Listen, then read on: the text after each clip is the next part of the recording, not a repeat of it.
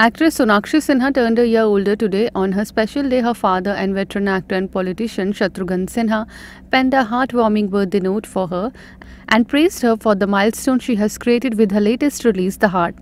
Shatrughan took to Twitter where he shared a string of pictures featuring Sonakshi from her childhood days till now.